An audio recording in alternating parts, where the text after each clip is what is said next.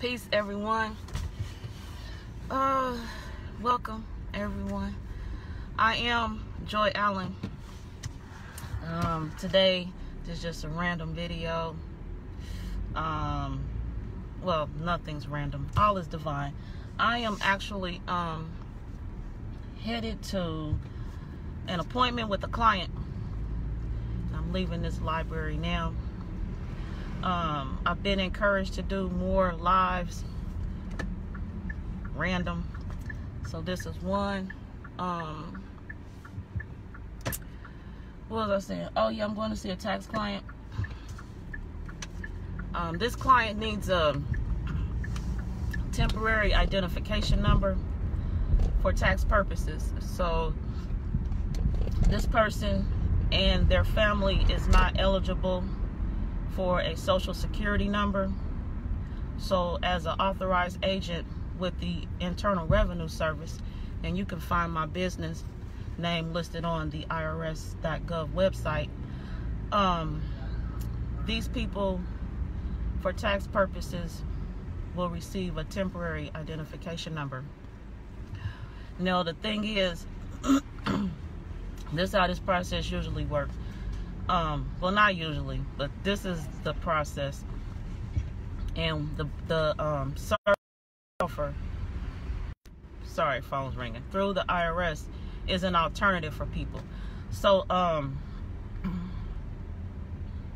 what people do is they go to the IRS office and they submit their tax return, by paper. The tax returns cannot be filed electronically. And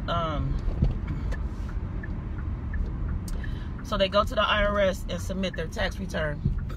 Excuse me, I had some dust in this. Hold on. Anyway, ITIN applications. The people go to the IRS, they submit their paper tax return for that year. They also submit all of their identifying documents. The passport is a standalone document, so if you have the passport, that's the only document you need. So what happens at this appointment is the IRS confirms, they check that your tax return is completed, and they send that out along with your passport, identifying documents, as well as your children's if you have children, and they send it to Kentucky for processing.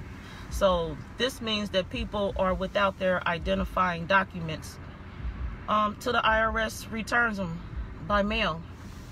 And so as an authorized agent, what I am able to do is verify the documents, verify the completion of the tax return, and hand the taxpayer their documents right back to them, instead of them having to wait for the documents to process through Kentucky and then be sent back to them. So that's what I do. Is peace, Amber Gaucher. Peace, Kelvester Williams. Peace, Martin Boyd. Peace to everyone who's watching. I'm driving, so I'm not sure who all is here right now. But peace to all of you. Yeah, so as an authorized agent, I confirm the documents, hand it back to them, instead of the taxpayer receiving the inconvenience of being in this world without their documents, IDs, social security numbers, birth certificates. I have my tax business. I've had it since 2009. This ITIN authorized agent service that I offer, this is my first year offering it, but I'm well studied in it. I've experienced it while working. I studied it while working at H&R Block, and I definitely studied it while working at the Internal Revenue Service.